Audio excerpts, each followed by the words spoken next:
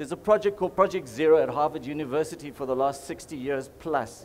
They've been doing intelligence tests on kids, spatial, mathematical, interpersonal, intrapersonal, linguistic. And they find by the age of 4, virtually every single child tested came out at genius level. Let me say it again. By the age of 4, virtually every child tested came out at genius level. By the age of 20, 10% maintained that genius level. Above 20, 2%. My question to us is, where the hell did the genius go? Who's driving our bus? Has it just disappeared? And it's been a quest of mine for 25 years to find out, what is it? Because some people are handed a set of cards in life, and they've handed a beautiful set of cards and played a really crappy game. Some people have been handed a lousy set of cards and played a fantastic game. And my question over here is for you and myself, what kind of game are we playing? Am I playing to my full potentiality? Am I excited about life? Do I get up in the morning driven, excited, motivated? Or do I get up and go, oh God, it's morning? And those are choices. And I just want to run through you very briefly in a few little 20 minutes of how the hell our brain works from an NLP perspective, or what we call neuro-linguistic programming. How do we program our brain? We program our brain via the language that we use. If I wake up in the morning and I go, I hate what I'm doing, that word hate is a power program in our brain. So let me give you a quick little rundown of stages of learning and how we learn life very quickly. We're born into life unconsciously incompetent. In other words, I don't know that I don't know. Life just happens. I'm here.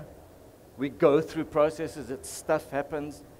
And if by the age of 6, 40 to 50% of what I am is established, what happens between the genius at 4 and where I am at 2? What happens in those 2 years? And there's some serious conditioning that happens in our lives.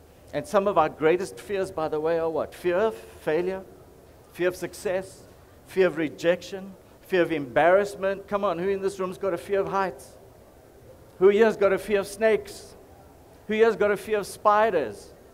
Here are some interesting stats. We're only born with 2. We're only born with 2 fears. Every other fear we have is a learned behavior.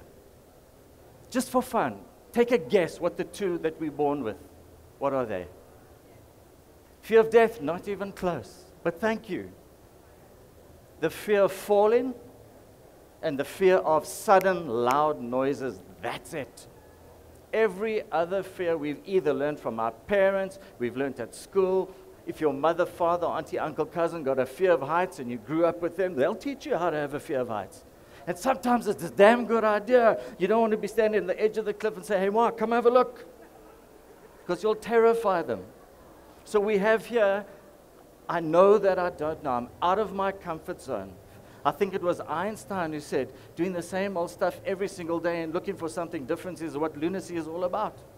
How many of us get up every day doing the same thing? This is where the genius lies, in conscious incompetence. If we want to go and explore who we are, what we've got, and what we're really capable of doing, we need to go in there. But that's a fear mode. But let us remind, we're only born with 2 fears, the fear of falling and the fear of sudden loud noises. So if we step out of our comfort zone and move into another space, there's beautiful stuff that awaits for us. And my experience for sure is there's been plenty of people in there who are on the same journey as what we are.